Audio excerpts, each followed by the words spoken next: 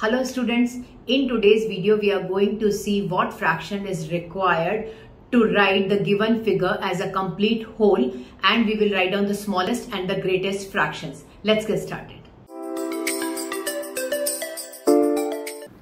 Making one whole. Write the fraction of the shaded parts in the box. Now I have to look for the shaded parts, but first I need to see that how many parts it has been divided into. It has been divided into 1, 2, 3, 4, 5, 6, 7 and 8 parts are there.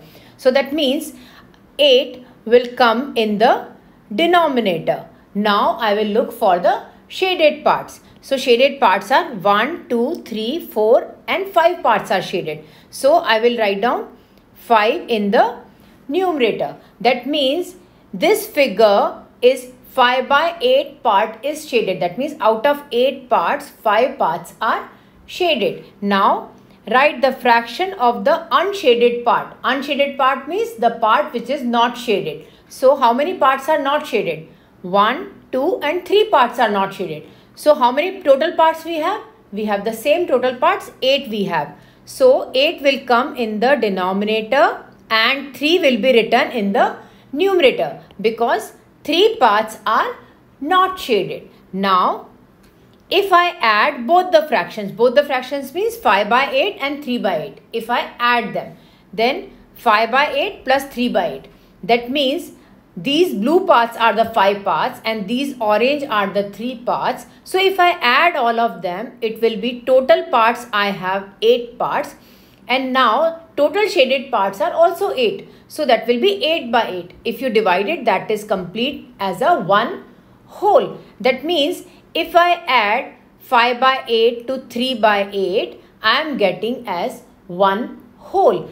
What I have done, if I have given the fraction 5 by 8 and if I have to write down the 3 by 8 answer, how I am going to write down that? It is going to make as a one whole. So what you have to do, you have to subtract 8 minus 5. So 8 minus 5 is 3. So that means it will be 3 over 8. So if you add 3 over 8 into 5 by 8, you will get a one complete whole. That means the missing fraction in the box 5 by 8 and it will be 5 minus 8 is 3 by 8.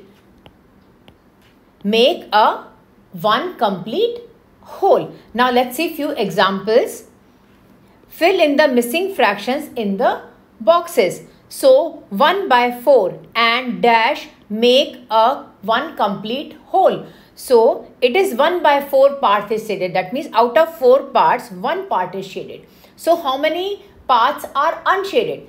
4 minus 1 is 3 parts are unshaded. So that means out of 4 parts which will come in the denominator 4, 3 parts are unshaded. So 3 will come in the numerator. So that means 1 by 4 and 3 by 4 will make one complete whole. Now let's see one more example. 2 by 7 and dash make one whole. So 2 by 7, that means out of 7, 2 parts are shaded. Now how many parts are unshaded? 7 minus 2, that means 5 parts are unshaded. So that means 7 will written in the denominator because they are the total parts we have, and out of that 5 parts are unshaded which will be written in the numerator. That means 2 by 7 and 5 by 7 will make a complete whole. Now let's see one more example. 5 by 9 and dash make one whole. So out of 9 parts, 5 parts are shaded. Now what I have to write here? The unshaded part. What are the unshaded parts? 9 minus 5. 9 minus 5 is 4. So that means 4 parts are unshaded. So if I write down, so I will write down 9 in the denominator because there are 9 total parts. Out of that 4 parts are unshaded which will be written in the numerator. Let's see one more example. 1 by 6 and dash make one whole. So it is 1 by 6. Out of 6 parts, 1 part is shaded. So I have to write down here the unshaded part. Unshaded part is 6 minus 1, which is 5 parts are unshaded. So I'll write down 6 in the denominator and 5 will come in the numerator. So that means 1 by 6 and 5 by 6 will make one complete whole. Now let's see the smallest and the greatest fractions. Circle the smallest fraction. So you have to circle which fraction is the smallest fraction. Now let's see the first example here. It is 3 by 8.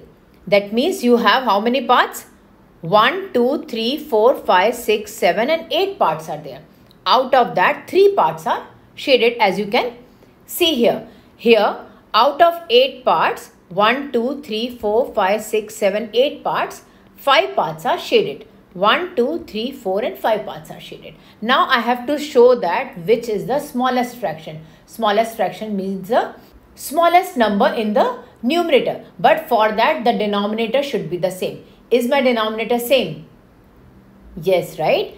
It is 8 and 8. So denominator should be the same. So we will look for the numerator. So which number is smaller? That will be my answer. So 3 is smaller or 5 is smaller? 3 is smaller, right? So that means this is my smallest fraction. So this is my answer. Let's see the next figure. So we have 5 by 7. Out of 7 parts, 1, 2, 3, 4, 5, 6, 7 parts, 5 parts are shaded as you can see that. Here out of 7 parts, 3 parts are shaded. Now what is the smallest fraction? So our denominator is same, right? We have to be very careful with that part. Our denominator should be the same. So now I will look for my numerator. So numerator in this shape it is 5 here and here it is 3. Which one is smaller? 3 or 5? 3, right? So that means this is my smallest fraction. Now let's see one more example here. This is 7 by 10. Out of 10 parts, 7 parts are shaded. And here, out of 10 parts, 2 parts are shaded. Now which is my smallest fraction? The denominator is the same as 10. Then we will look for the numerator. So it is 7 here and 2 here. So which one is smaller? 2 or 7? 2, right? So that means this is my smallest fraction out of 7 by 10 and 2 by 10. Let's see the next example here. So in this figure there are 11 by 12. That means out of 12 parts we have 11 parts are shaded as you can see that. Here out of 12 parts 3 parts are shaded. Here out of 12 parts 7 parts are shaded. Now I have to show the smallest fraction. So first of all the denominators are same which is 12. Now I will look for my numerator. So it is 11, 3 and 7. Now which one is the smallest? 3, right? So let's circle 3 by 12. This is my smallest fraction. Now let's see one more example. Circle the greatest fraction. So now you have to circle the greatest fraction. That means the bigger fraction you have to circle it. Let's see the first question. 3 by 14. That means out of 14 parts you can see that 3 parts are shaded. In the next fraction 11 by 14. That means out of 14 parts 11 parts are shaded. Now in the next fraction 8 by 14. Out of 14 parts 8 parts are shaded. Now I have to circle the greatest fraction. That means the biggest fraction. So first of all I have to look for my denominator. Denominator should be the same. So it is 14, 14, 14. So my denominator is same. Now I will look for my numerators. Now if I look my numerators, it is 3, 11 and 8. So which number is bigger? 3, 11 or 8? 11, right? 11 is the bigger number. So that means 11 by 14 is my greatest fraction. Let's see one more example here. So in this fraction it is 1 over 6. Out of 6 parts, 1 part is shaded. Next fraction is 3 over 6. Out of 6 parts, 3 parts are shaded. Next fraction is 5 by 6. Out of 6 parts, 5 parts are shaded. Now I have to look for the greatest fraction. First of all, the denominators are the same. Now I will look for my numerators. In this numerator is 1, here is 3 and here is 5. Which one is bigger? 1, 3 or 5? 5, right? So that means 5 by 6 is the greatest fraction. Let's see one more example here. This is 4 by 5. Out of 5 parts, 4 parts are shaded. Next fraction is 2 by 5. Out of 5 parts, 2 parts are shaded. Now I will look for my denominator first. Denominator is same. Now I will look for my numerators. Numerator, it is 4 here and it is 2 here. Which one is bigger? 2 or 4? 4, right? So that means 4 by 5 is my greatest fraction. Let's see one more example. In this fraction, it is 3 by 12. So out of 12 parts, 3 parts are shaded. Here, 8 by 12. Out of 12 parts, 8 parts are shaded. Here it is 12 by 12. Out of 12 parts, all the parts, 12 parts are shaded. Now first I will look for my denominator. Denominator should be the same, which is 12 right now. Now I will look for my numerators. So in the numerator it is 3 here. Here it is 8 and here it is 12. So which one is bigger? 3, 8 or 12? 12, right? So that means 12 over 12 is my greatest fraction. Let's see one more example here. Arrange the fraction in order. Begin with the smallest. That means now you have to arrange all the answers in the order and it should start with the smallest fraction. So first I will look all the fractions first. So it is 3 by 7. So out of 7 parts, 3 parts are shaded. 2 by 7, out of 7 parts, 2 parts are shaded. 4 by 7, out of 7 parts, 4 parts are shaded. Now I have to write down in the smallest fraction first. So first of all, denominators are same. Now I will look for my numerators. So numerator, it is 3, 2 and 4. So which one is the smallest? 3, 2 or 4? 2, right? So that means 2 by 7 is the smallest fraction. So first I will write down 2 by 7 is the smallest fraction. Then after that, which number comes? After that 3 by 7, right? Because after 2, 3 will come up. So that means after 2 by 7, it is 3 by 7. And after 3 is what?